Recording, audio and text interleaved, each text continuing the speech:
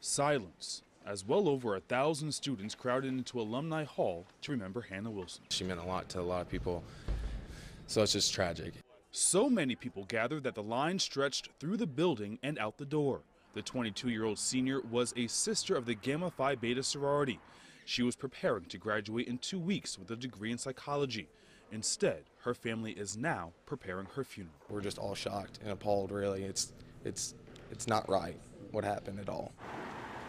Hannah disappeared Thursday night. Her body was found Friday morning, almost 20 miles from campus in rural Brown County. The coroner said she was hit at least 3 times in the head. Dan Messel was arrested and charged with murder. It's really stopped the entire campus. So as the campus came together to remember her life, many say their lives are changed forever. I want to make something of it. I want to appreciate the things that I have more. And that's typically the feel around campus right now. That's why we gather.